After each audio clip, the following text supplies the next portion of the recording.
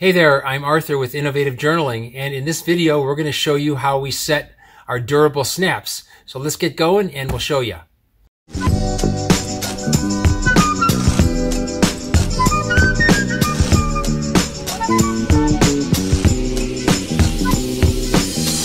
Okay, here we are. So there's a couple sizes of durable snaps we have, and let's look down at our table here and I'll show you. We're going to set one of them into here, but there's line 24, which is this size, and there's line 20, which is that size, and you can see the 20 is a little bit smaller. These both have an antique brass finish on them. Okay, so we're going to set the line 24, and to do that, we use all these tools here. These go in our die setter. Now you can get hand tools, but we don't use hand tools. We use stuff for our machines. So this is for the button. The button fits nicely and tightly right in there. And then this one is for the, this one is for the socket part. And that's what goes into the button, like that. So we use these two together. And then you have the eyelet here, and that just sits at the bottom, and it goes right into there to line things up. And then this stud part, this is the stud, and that fits right in there. Bam, and it just stays in there. Like that when it's upside down, and those two fit together like this right there. Okay, so let's go over to the oh, one other thing.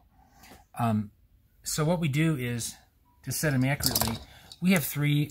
These punches are all you can swap out the bits in, but we keep them the same pretty much. We have our small, our medium, and our large, and that's just what we call them. We have a lot of other punches that are bigger than this, but these are our primary ones. And for this, we use the medium punch. So I'm just going to poke a hole over here, and that's where we'll set our button and socket. And then, let me do this here. I'm going to poke a hole over here, and that is where we'll set the eyelet and the stud. All right, so let's go over to our setting machine, and we'll pop these in there, and I'll show you how that works. Okay, so here we are at our snap setting machine, and this does all kinds of stuff. It just doesn't set snaps. It does all kinds of stuff, and we're going to show you that in other demos. But for now, let's set the button first. So here, there's a little, this is the anvil for the bottom. You put that in there, and then at the top, we just screw this in right there. So we got our two dies in there. This is going to just pop right up in there. Oh, there it goes. It's staying. We're going to take this and push it through the leather right there. And then we want to keep our fingers out of the way. And then we have a little kick thing down here. And that's it. All set nice and tightly. Let's put it on the other side now. For that, we use a different set of dies. So here is the anvil part, and here is the top part for the stud. And we're going to go ahead and put the stud in there.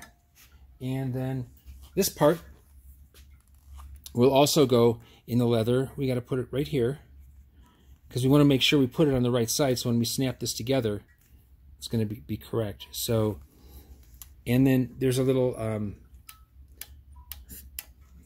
button that comes up there and goes right in the center of this hole.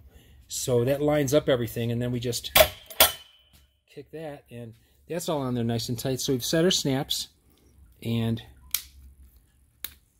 that's it. So let's do one more thing. Let's take this this part, and we're going to put both pieces on there, and I'm just going to take a piece of scrap leather here, and I'm going to not even going to punch the hole. I'm going to put it through. So one of the nice things about the tools we use is you can do stuff like this. And you can see the piece of leather is right there that we punched out. It's all in there. We didn't even have to punch it. But the punching is more accurate, so that's what we do.